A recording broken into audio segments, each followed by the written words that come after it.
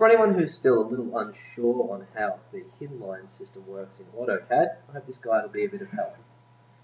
So you should be able to recognise this shape. We've drawn it a couple of times now in design and drafting. And here we have the third angle view with the shape up there. Now I haven't put any hidden lines on this. The first thing you should do when you want to put the hidden lines in is put continuous lines, just your standard sort of normal lines, where the hidden lines should go. And you can change them to be hidden afterwards. So I'll just quickly get these hidden lines, or solid lines where the hidden lines should be. Okay. Now, select the lines that you want to be hidden. Over in the properties of these lines, we can see their current line type is set to be by layer. But we don't have many options for what we can change it to. If you type LT, that stands for line type, and it opens the line type menu. So we can see here the current lines which are loaded into AutoCAD, and there's not many. Pretty much we just have continuous.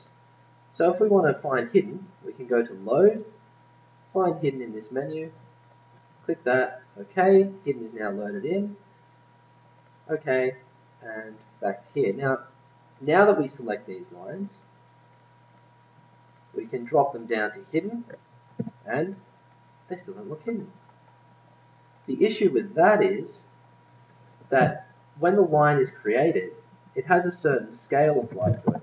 It's possible AutoCAD thinks that the line is going to be, I don't know, something like this. It's going to be a dash, dash, dash sort of thing, really big dashes. But those big dashes aren't going to fit easily in our small drawing there.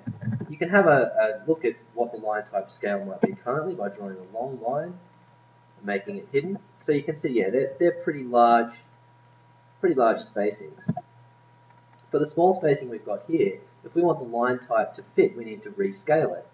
So we can rescale the line types with LTS, or line type scale. This is a global factor. It applies to all of the lines which are currently drawn in AutoCAD. So we get the feeling that 1 is too big. The dashes are too far spaced. We could try a value like 0.1 and see how that goes. So now this line's coming out good, but these other ones still look a bit small. So let's try that again. LTS. This time I'm going to go with 0.01. Now these ones look okay, but that one's a bit funnily spaced. You can keep playing around with it until you find a scale that looks about right. Lets you know that the lines are hidden and that there's nothing funny going on. Anyway, I hope that's helped.